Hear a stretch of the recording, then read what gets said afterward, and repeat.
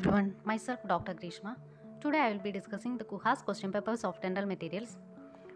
So we are going to start an important topic from the conservative part of dental materials, that is dental cements. So let's get started with the essay. The first question is, enumerate various dental cements, discuss the composition and manipulation of zinc oxide eugenol cement. First of all, we have to write the classification of dental cements. As we know, the dental cements are classified into various types. So the dental cements classified based on composition, use, application and setting reaction. So we have to write in detail about each and every classification. Then coming to the composition of zinc oxide eugenol cement. The zinc oxide eugenol cement composed of powder and liquid form. Under the powder, 69% of zinc oxide, 29.3% of white rosin, 1% of zinc stearate, 0.7% of zinc acetate and magnesium oxide. And liquid consists of 85% of eugenol and 15% of olive oil. Then second question is the composition and manipulation of zinc oxide eugenol. Then coming to the manipulation of zinc oxide eugenol. It consists of powder liquid system and two-paste system. The powder liquid ratio is 4:1 to 6:1 by weight.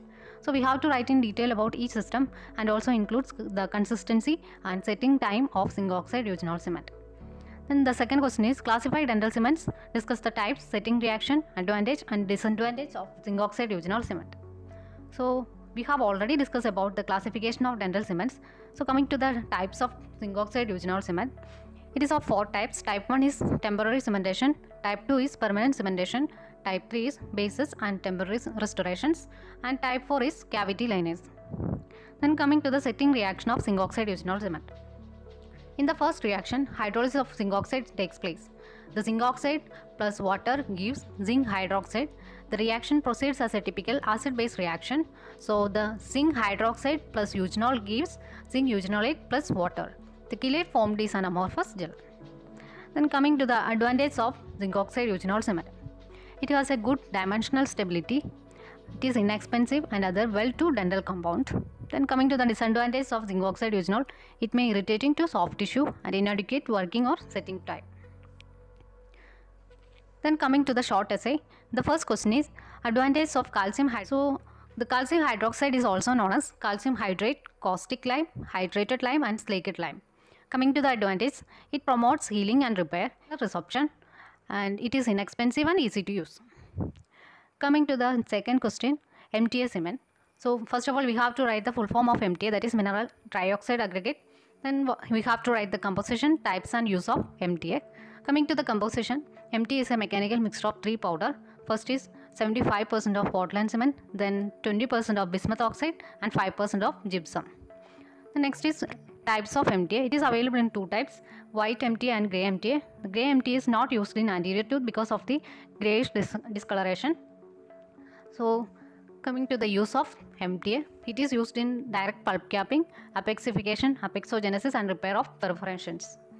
The third question is zinc phosphate cement. So we have to write about the composition, classification and use of zinc phosphate cement. Coming to the composition, it consists of powder and liquid form. So the powder consists of 90.2% of zinc oxide, 8.2% of magnesium oxide, 0.2% of other oxides and 1.4% of silica. So liquid consists of 38.2% of phosphoric acid, 36% of water, 16.2% of aluminum phosphate, 2.5% of aluminum and 7.1% of zinc. Then coming to the classification of zinc phosphate cement, it may of two types. Type 1 is fine grain for luting, type 2 is medium grain for luting and filling. Then coming to the use of zinc phosphate cement, it is used in luting of restorations like inlays, crowns, fixed dental prosthesis and etc. And coming to the fourth question, calcium hydroxide cement and its use. We have already discussed about the calcium hydroxide and its advantage. Then coming to the use of calcium hydroxide cement, it is used in vital pulp therapy. It includes direct pulp capping, indirect pulp capping, pulpotomy and apexogenesis. Then coming to the fifth question, modified zinc oxide eugenol cement.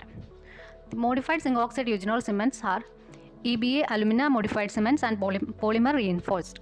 So EBA alumina modified cements are available in white powder and a pinkish liquid form. The use of EBA alumina modified cements are long-term cementation, temporary and intermediate restorations. Then coming to the polymer reinforced zinc oxide eugenol cement, it may be used as a base and temporary filling materials, and also used in luting agent. So hope this was helpful for you guys. Thank you.